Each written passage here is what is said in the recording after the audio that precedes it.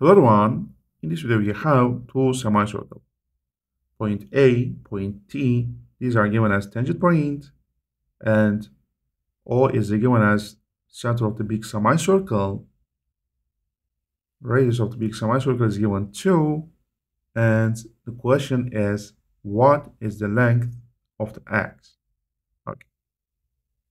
First of all, if you connect point T and point O like this, notice that this angle is opposite of the diameter, right? So here must be equal 90 degrees. And then we know that here is 2 because of radius.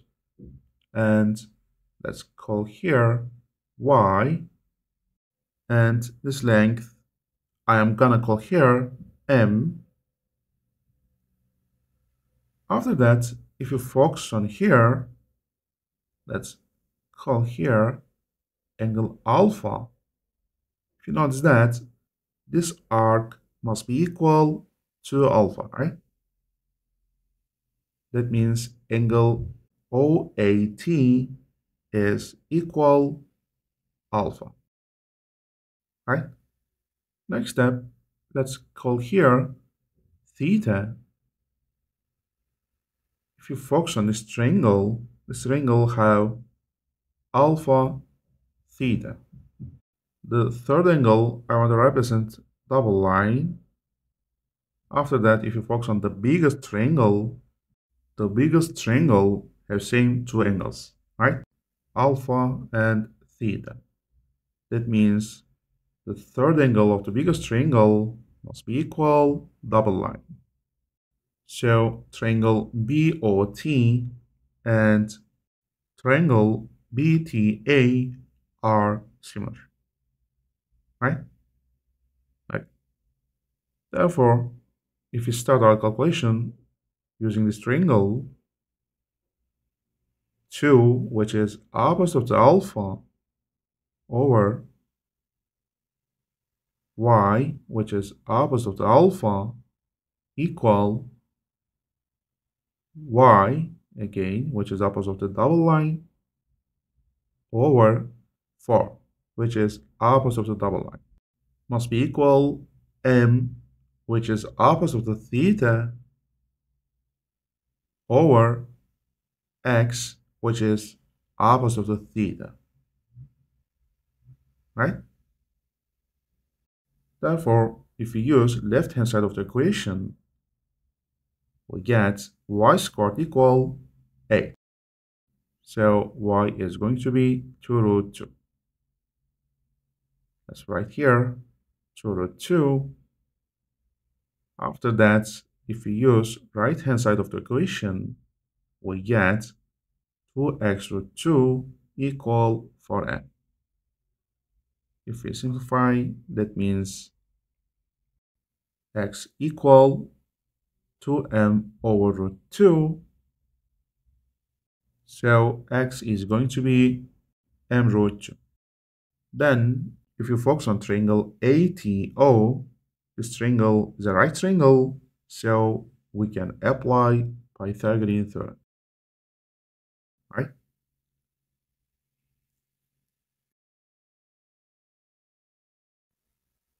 So x squared plus m squared equal 2 squared. We know that x equal m root 2 whole squared plus m squared equal 4. So 3m squared equal 4. That means m squared equal 4 over 3.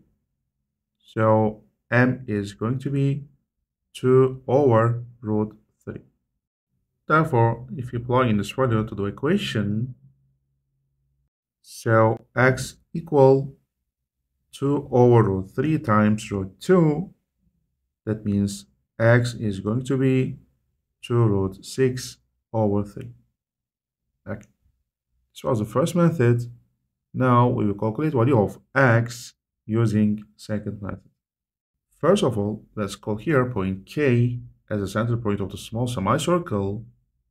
And if we connect point K and point T like this, here must be equal 90 degrees because of tangent, right?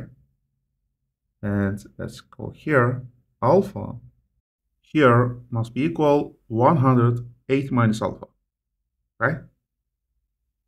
These are radius, so these are 1 unit. Okay. Then, if you focus on this triangle, for this triangle, if we apply cosine rule, x squared equal 1 squared plus 1 squared minus 2 times 1 times 1 times cosine alpha, right? Next step, if you focus on this triangle, for this triangle, if we apply cosine 180 minus alpha equal 1 over 3, right? We know that cosine 180 minus alpha equal minus cosine alpha equal 1 over 3. That means cosine alpha equal 1 over 3. Therefore, if we plug in this value to the equation, instead of cosine alpha, so x squared equal 1 plus 1 plus 2 over 3. That means x squared equal 8 over 3. So x equal 2 root 2 over root 3. That means x is going to be 2 root 6 over 3. Okay. Now we will calculate the value of x using third methods.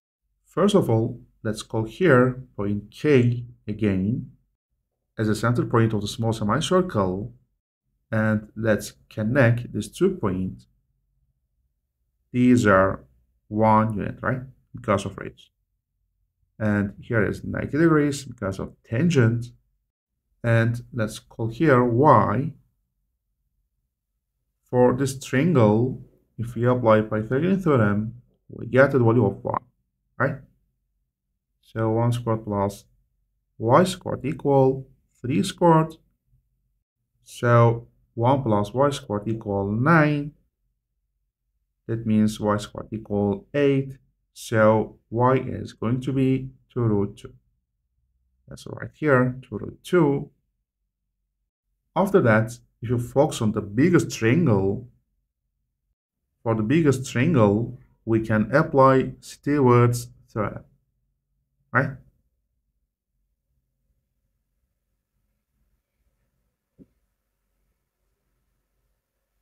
Okay.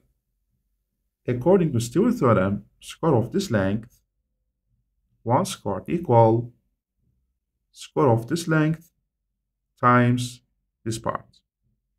So 2 root 2 whole squared times 1 plus square of this length times this part. So x squared times 3 over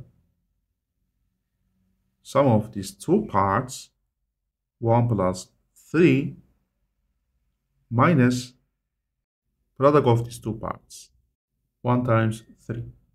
Then, if we move these terms left hand side of the equation, 1 plus 3 times 4 equal 8 plus 3x squared.